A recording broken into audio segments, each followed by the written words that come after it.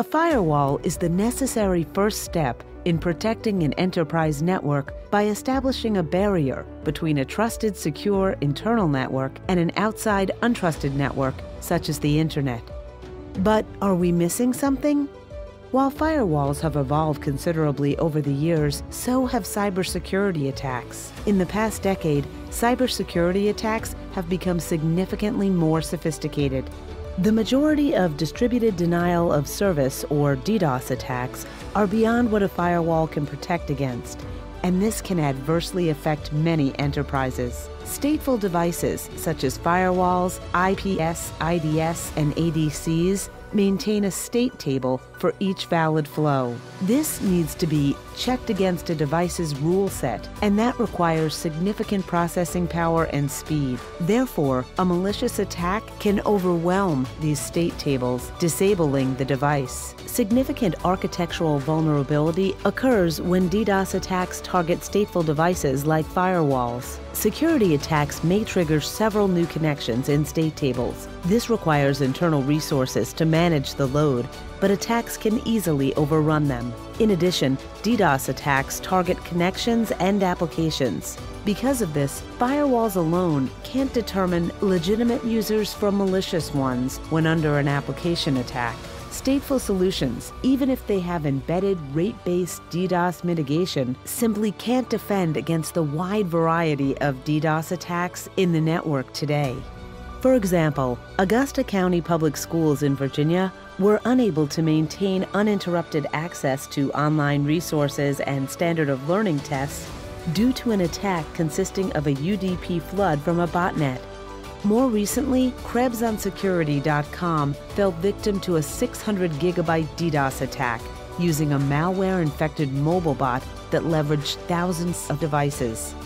These are just two examples of DDoS attacks, but there are a number of similar cases every day in the news, which includes DDoS for hire, open source DDoS, and decoy attacks. So how do DDoS attacks work? DDoS attacks generate traffic that exhausts the computing resources of their targets, therefore preventing legitimate users from accessing network services. Although DDoS attacks are capable of causing outages, they often just slow down a network's performance in a way that can mislead IT teams into thinking that their network is simply congested, not under attack. In fact, Radware's research shows that firewalls themselves are targeted during DDoS attacks nearly 1/3 of the time.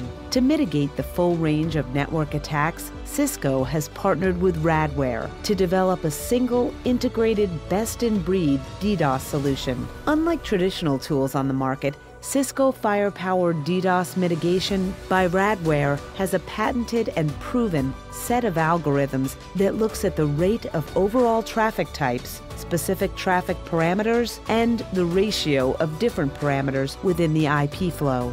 The result? It defends against security threats that often go undetected by traditional rate-based DDoS solutions.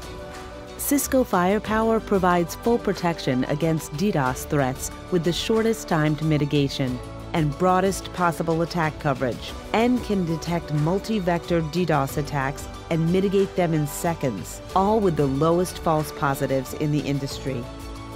Cisco can detect attacks regardless of their volume, including targeted application attacks, which may or may not have a volumetric component. Furthermore, Cisco can detect zero-day attacks that use previously unknown vulnerabilities in real time. The ability to learn in real time provides an advantage over rate-only based solutions, especially in the case of morphing attacks. These attacks change in appearance and presentation over time and aren't detectable by rate-based solutions.